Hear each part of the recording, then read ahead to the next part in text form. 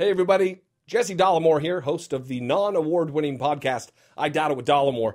Listen, there's something that I want to address. And actually, this isn't going to work. This is stupid. Well, here we are once again, folks. This is going to be part 2 of my who knows how many part series on the unabashed ramblings of Christian JOSH Feuerstein. This time, he's at it again, attacking a father who posted a video to his Facebook page which explains that he allowed his son to pick out any toy that the child wanted. The little kid chose a Little Mermaid doll. It should be the end of the story, right? Well, it would have been the end of the story if it hadn't been for the backward-hatted vertical iPhone video taker, Josh Feuerstein. So, without further delay, let's get into the dismantling of his latest hateful and irrational rant. So there's an article that's going viral, a picture of a dad that went to Walmart, took back one of his son's toys that he had gotten for his birthday that he didn't care for, and he let his son go back to the toy department and choose whatever toy he wanted to, only for his little boy to pick out a little girl's toy, a Little Mermaid doll. Little girl's toy? How is a Little Mermaid doll a girl's toy? Merely making a baseless claim doesn't make it so, Josh. Why do you say that Ariel is a girl's toy? And, well, the dad says, I'm going to let you choose. And everybody's loving this dad in the picture that he posted to Facebook because he's letting his son choose and express who he really wants to be. Really? Since when do kids make good choices? We live in this society that thinks that kids are supposed to make choices like that and that we're not supposed to choose for them. We're supposed to let them express themselves. Kids make choices like that? Choices like what, Josh? Do you really believe that which toy a child chooses to play with is akin to something dangerous? Are you really that worried about your children's decision-making to think that they're in danger if they play with dolls or don't play with dolls? Seriously, since when do kids make good choices? If you give a kid a choice between playing in the yard or playing in the street, if he picks the street, are you just going to say, sure, go out there, just have a good time? Playing in the street, it's the Little Mermaid. It's not a busy highway.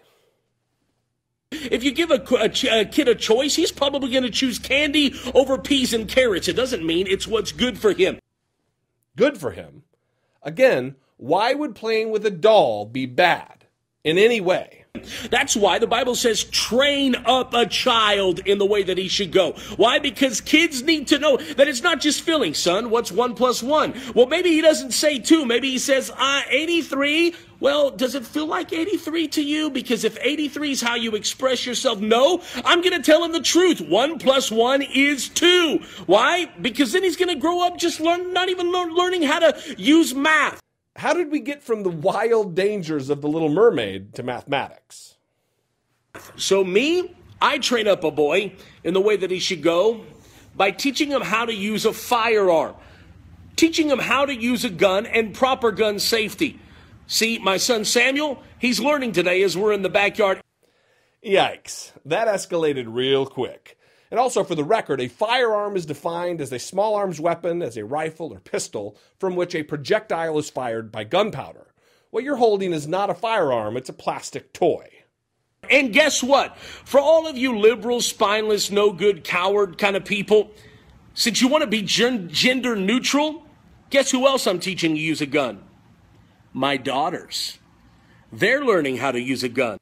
Liberals, spineless, no-good, coward. This amazes me. Aren't you someone who's supposed to be a shining example of Christ's love for not only the world, but for at least those innocent children on your lap and in your presence? I wonder what your Bible has to say about this. How about Ephesians 4:29?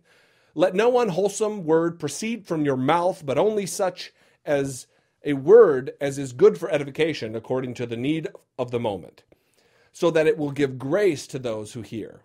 What part of spineless, coward, and no good is wholesome or leads to edification? And how at all will those words give grace, God's grace, to those who hear them? So Samuel, take that gun right there. You know how to hold it. And why don't you go ahead and hit that target right there and fire. Hit it? Yeah, good.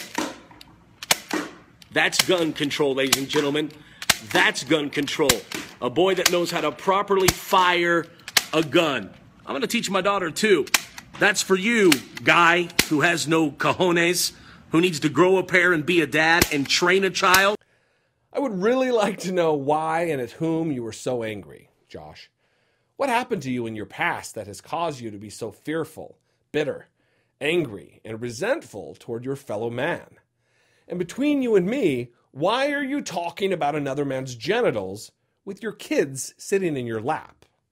Listen, Josh, unless you're putting on this wacky persona as the ultimate gag, or you're just trying to earn the award for the universe's biggest troll, you should consider what Christian example you're setting. It may be cliche to ask, but what would Jesus do? Does anybody buy that Jesus was a gun-toting, name-calling lunatic? Anyway, this is the part of the video where I normally ask people to subscribe to the podcast and the YouTube channel, but I will leave that honor to none other than Josh. Anyways, God bless you guys. Have a great day. If you agree with me, would you take a moment and click share on the side, the bottom of this video, like and comment below. If you're not my friend already on Facebook, click my name at the top of the video. Let's be friends. We teach good family values around here, not that sissy stuff that you read on the liberal news media. God bless. Have a great day. Click share if you care.